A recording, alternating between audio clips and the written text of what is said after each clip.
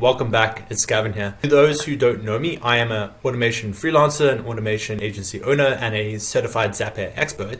And obviously on this channel, I talk a lot about automation, how do you actually do automations, different opportunities to automate things in your business. But this video is coming from a slightly different perspective. You could say a hack or a mindset that I've carried with me for a long time in my business, and it's helped me massively in regards to growing my business and also just feeling like you're making an impact in the world. And this thing is become a person of value. So this is not my original idea.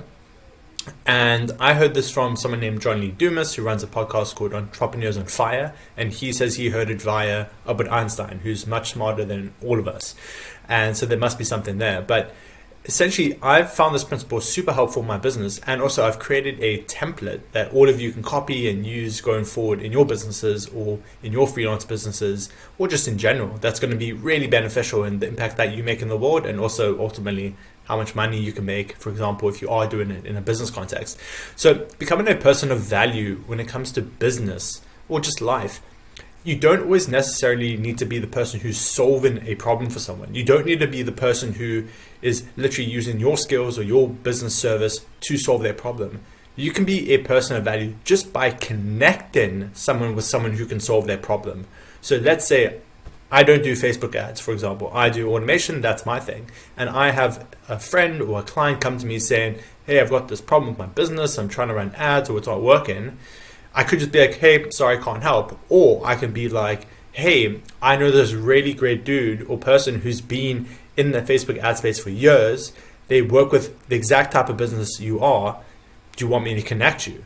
So even without being the person who's actually solving their problem directly, I'm still becoming a person of value by helping them solve that problem. I'm directing them. I'm making it easier for them to solve their problem. And if you can start to become known as that person who can even just connect someone with someone who can solve their problem, that is massively beneficial in regards to business, and ultimately leads to a lot more money coming your way as well, because people start to think about the things you've done for them in regards to referrals and things like that.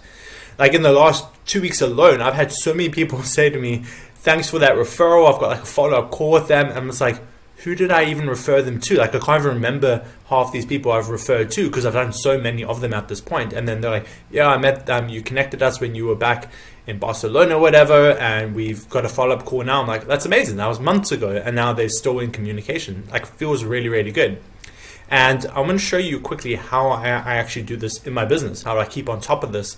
And I'm going to give you all access to this template at the end of the video, that you can start doing this in your business as well for yourselves. So I call this my Rolodex, my value network. You can call it whatever you want. And this is a Notion doc that I put together. Obviously, I've kind of emptied it out so no one can see all my different names and emails and stuff like that. But this is how I keep track of my Rolodex of people, the people that I can refer others to, essentially.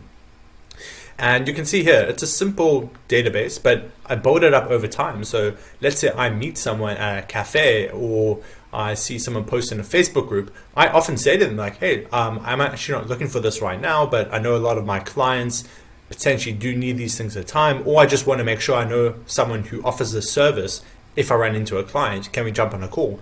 And I just learn more about their business. So if I meet, say, John Doe, for example, and they are based in Germany or something like that, I always put down the location just so I also know time zones, because ideal if you can connect people in the same country. Like literally, I have a friend who lives in London. He does fitness instruction, and he was thinking about doing ads. I was like, oh wow, I literally know this guy based in London who also does Facebook ads. Let me connect you to that. That's even better if they're in the same location.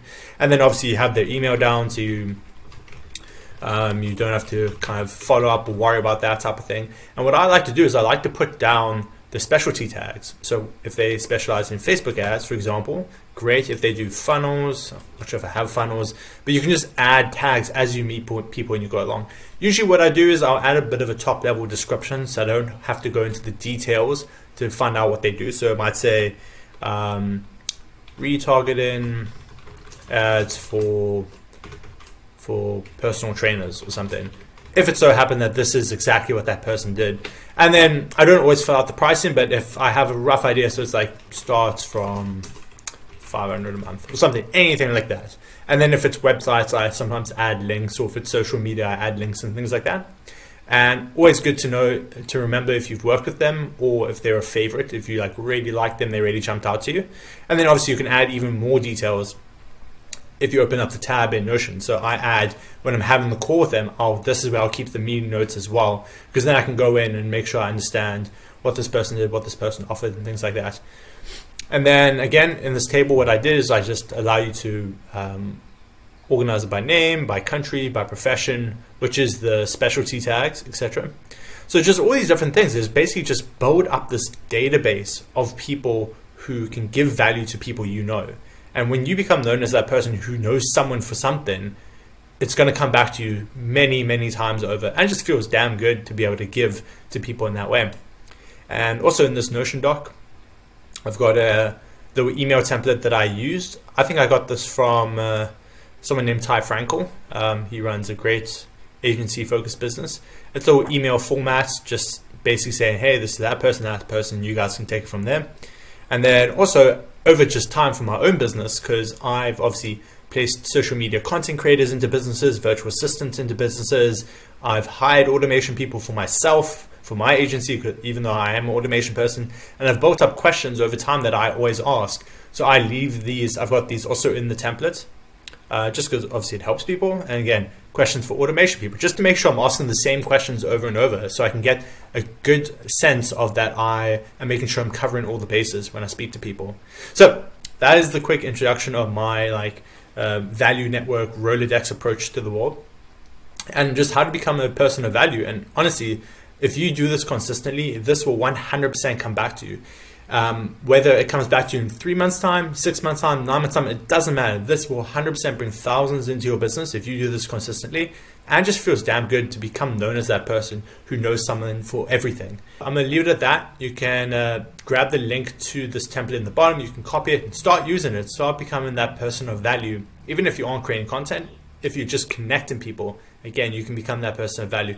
And this is one thing I wish I'd started to do when I first became an automation freelancer, automation agency owner, or if you're just a general business owner watching this, you definitely go find this very, very beneficial to do and be consistent with.